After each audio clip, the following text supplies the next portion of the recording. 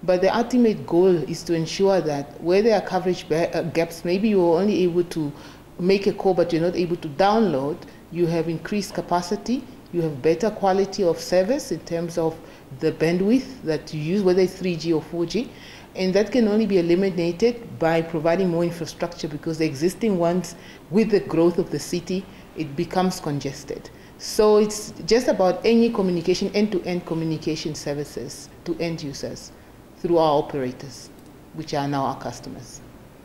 City of Windhoek Mayor Job Amupanda said that they want to become a smart city before his team's term comes to an end. We want to be a smart city.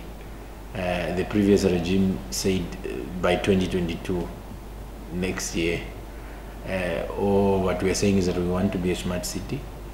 We're not indicating that it's 2030. If it can happen in 6 months' time, so be it. But of course we want to do that within our period. So we are very excited to hear the good work that PowerCom is doing and the towers that they want to build, particularly in Windhoek, in the informal settlement. It's good for us, for our children to be able to have access to studies and things like that. We also discussed how PowerCom could assist us in terms of their corporate social responsibility, particularly in the informal settlement. Amupanda stated that he is very happy to witness the first approach towards Windhoek becoming a smart city.